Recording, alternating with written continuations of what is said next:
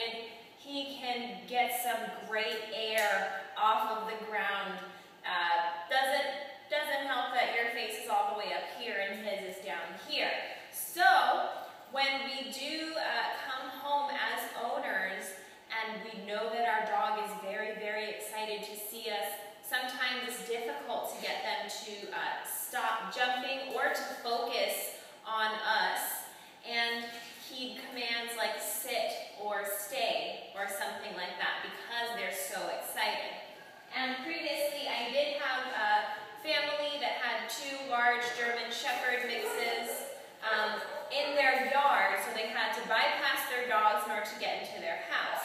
And the 2 German Shepherds were siblings, and they were just bouncing off all of the walls, all over the people, jumping up to eye level, running them over, things like that.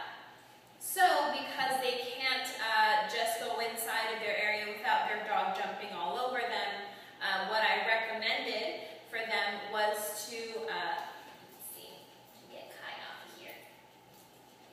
Yeah. What I recommended them to do was cross their arms like this, and sometimes when we ask our dogs to stay off, so if Kai jumps, we tell him off and we turn around the other way. It's a little bit harder when he is such a large dog that is very, very excited. So when we do come into that area, we open the door, we know Kai is there. He's probably right at the front of the door just waiting for you guys to come inside. So at this point in time, because we're entering that threshold of complete and utter excitement, first thing we want to do is, which it might take a little while, so I highly recommend doing a few practice sessions with just you 2, or even having a neighbor or a family friend or someone come by to help you, is practice with Kai. He'll be inside. You and your husband can come out, wait a little while, and then when you're ready to go back inside, you can start unlocking the door. Maybe Kai's going to get excited. As soon as you open that door and you see Kai right there, you can tell him, wait or stay. You want to make sure that he understands that you're asking him to do something before you enter that area. And when you do that and he does not listen, close the door. He does not get any of your attention, no affection, nothing. The worst thing you could possibly do to Kai is remove yourself. He's so loving and he just wants to be with you. So in order for him to be with you, he needs to take it down a few notches. And while I'm sure you appreciate his excitement and his love for you, having a 70-pound Vizsla jump all over you might be a little bit much. So, again, we're going to be opening the door. You can crack it just a little bit. Kai, stay or wait. He does listen very well. However, if the excitement level is a little bit too high, close the door. No owner attention, no nothing. He stays back inside and you do not interact with him.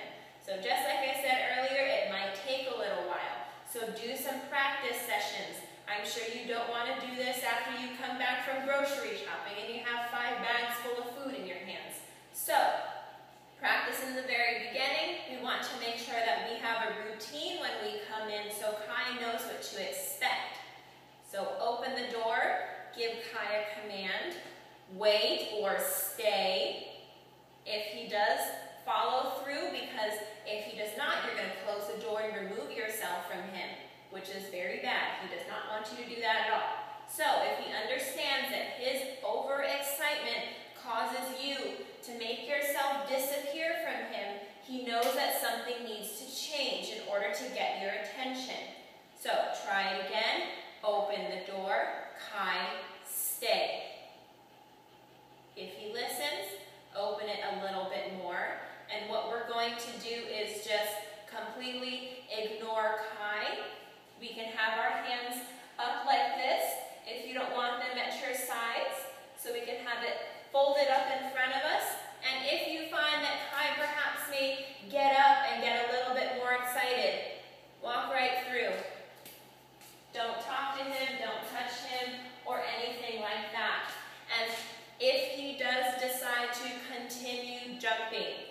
Again, remove yourself from his sight.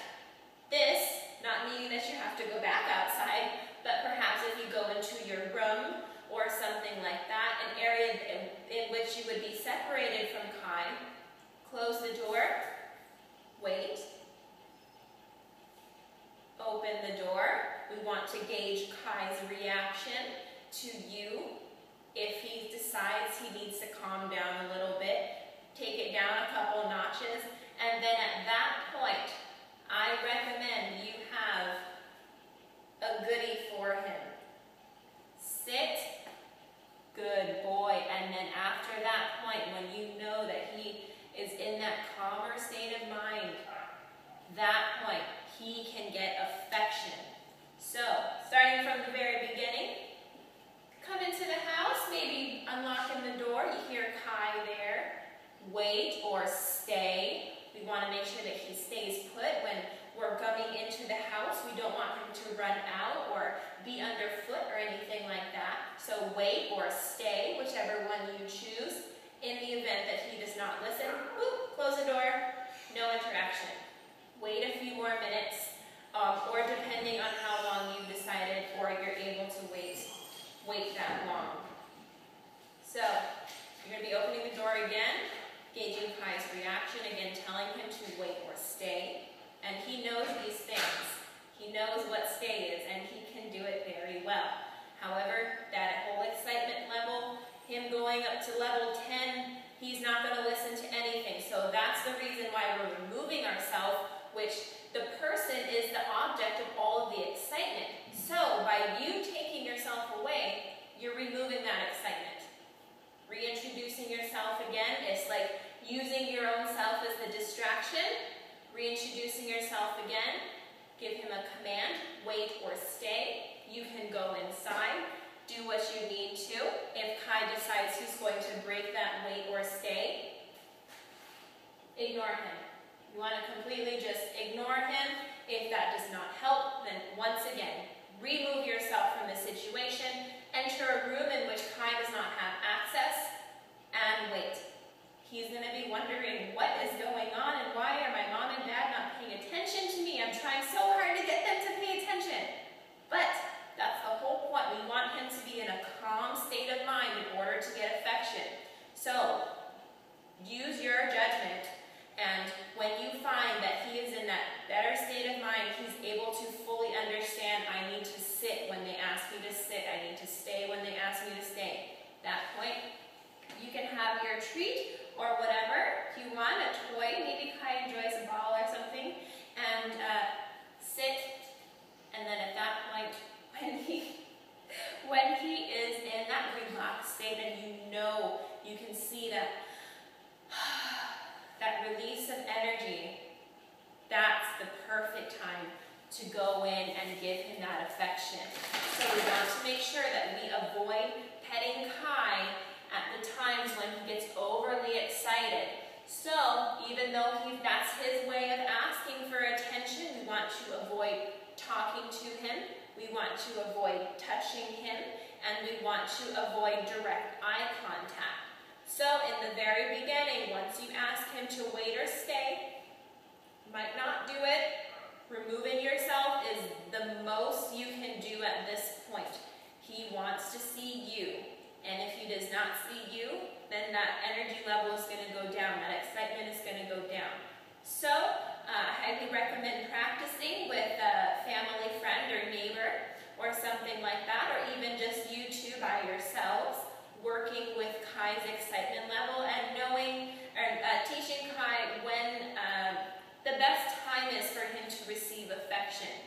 At this time when he is calm, maybe he's sitting or laying down, at that point only he should be receiving affection.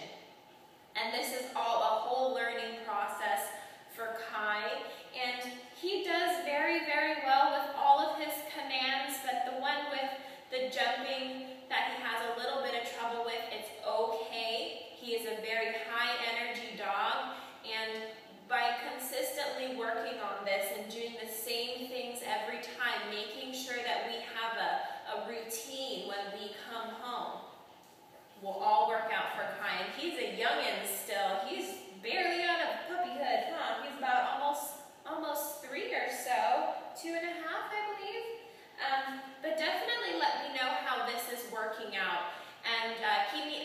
on how Kai has been receiving you in the house with ignoring or removing yourself from him. And this has been Nicole here with Kai, who is in the perfect state of mind for affection right now. And